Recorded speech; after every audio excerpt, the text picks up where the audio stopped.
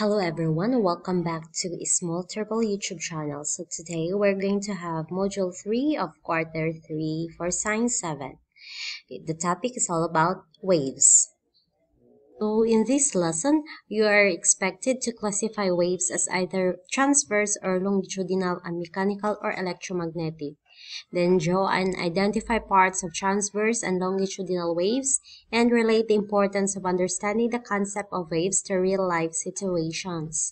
So let's start by having the what I know answers.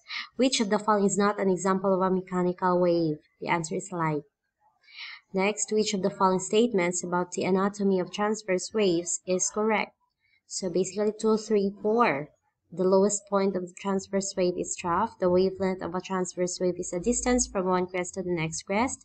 And the highest point of the transverse wave is crest. Number 3. Does the sound intensity decreases as it spreads outward in all directions from the source? The answer is the intensity of sound decreases as it moves outward from the source. What type of wave does not need a medium for it to propagate? The answer is electromagnetic waves. Next, Marky is doing an experiment. He throws a piece of stone in a pond. Was he able to create waves? Yes, he observes that when the stone touches the water, circular ripples are formed. In which general type of wave do the particles move perpendicular to the direction of the wave motion? Transverse wave. Which of the following statements does not correctly describe a wave? The highest point of the transverse wave is the trough. This is not correct. What refers to the number of waves that passes through a given point at a particular time? Frequency. Which of the following statements incorrectly describes electromagnetic wave? Electromagnetic wave is a type of wave that transmits energy through a medium. It's not correct because electromagnetic wave does not need a medium. The wavelength is the horizontal distance between. Alright, it's A. The next crest is E. Which of the following points is a crest? A is a crest. E as well. So only 2. Among the given, it's A. Which of the following points is trough? C, G. But G is not around, so the answer is C. Which of the following is not an example of a wave? The answer is wavelength. The following statements correctly describes mechanical wave except mechanical waves does not propagate through a medium. This is not correct because mechanical wave needs a medium in order to propagate. Which of the following terms generally refer to a disturbance propagated in space or through a medium? That is wave. The answer is letter D, wave. So we have our topic, types of waves. Let's go directly to our lesson.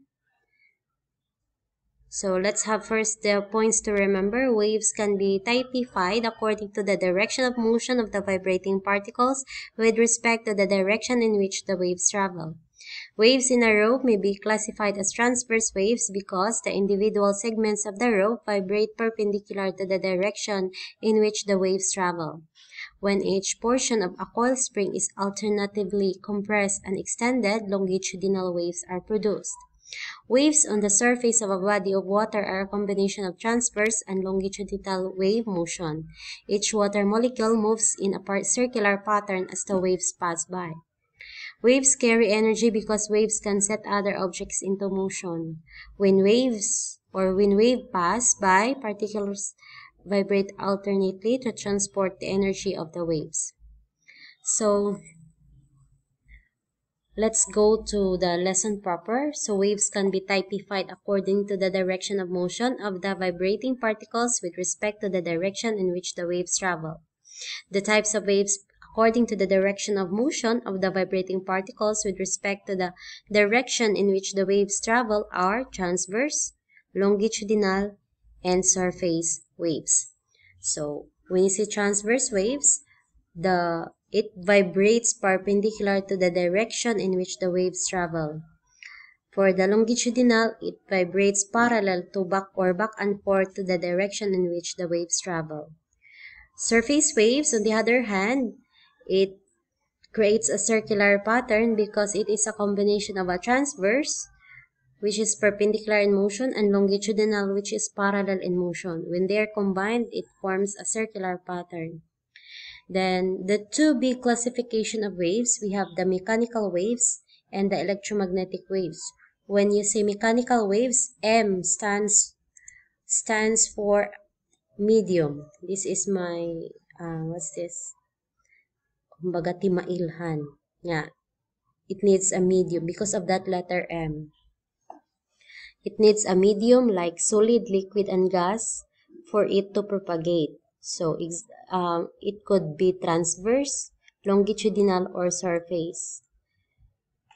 So on the other hand, electromagnetic waves does not need a medium to propagate. So example, or these are the electromagnetic waves: radio waves, ultraviolet, microwaves, X-rays, infrared, gamma rays. So they're examples of electromagnetic waves. So energy from the sun, for example, is, or the ultraviolet waves coming from the sun is an example of electromagnetic waves. So this is the electromagnetic wave sample. So when it comes to the wavelength, okay, radio has a very big wavelength. Okay, this is the anatomy of the transverse waves. So the highest point of a wave is crest. Wavelength is the distance from the lowest trough or the first trough to the next trough, or the first crest to the succeeding next crest. Then the amplitude is the maximum displacement of a particle of the medium on either side of its normal position when the wave passes. So this is the amplitude. And again, trough is the lowest point of the wave or wave pattern. Then we have the so-called frequency. Its unit is hertz. The number of waves that pass a particular point for every unit of time, such as 1 second, while the wavelength is the distance between adjacent crests or troughs. So period is the time required for one complete wave to pass a particular point. Then we have the speed of the wave. So basically, the formula is frequency times wavelength. So it is the distance the wave travels per unit time. So frequency times wavelength lang. Then we have the anatomy and nature of longitudinal waves. So the direction of travel is parallel to the direction of energy transport. That's for the longitudinal wave. So you can create a longitudinal wave using a slinky, the toy. Okay. So we have the areas of rarefactions and compression. So rarefactions are regions of low pressure due to the particles being spread farther apart. For the compressions, this is the rarefactions. For the compressions, regions of high pressure due to particles being close together. They're close together, and this part the rarefactions. So the trough here is at the bottom of the wave. The wavelength is the length of the wave from compression to compression. The amplitude of the wave is the highest amount of vibration that the medium gives from the rest position. So these are the things that you need to remember in this topic. So wave speed, wavelength, and frequency are related by the equation. Wave speed is equal to frequency times wavelength. The frequency of a wave is inversely proportional to the wavelength. When a wave has a high frequency, it has a short wavelength. And when a wave has low frequency, it has a long wavelength. Example is the radio wave.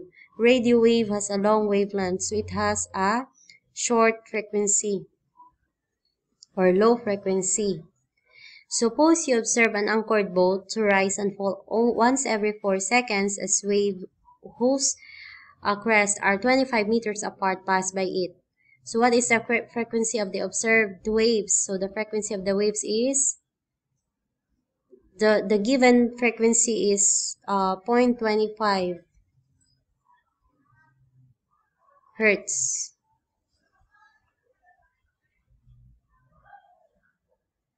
So frequency is, yes, so how did we come up with a 0.25 hertz? It's 1 over 4 seconds. The period kasi is 4 seconds.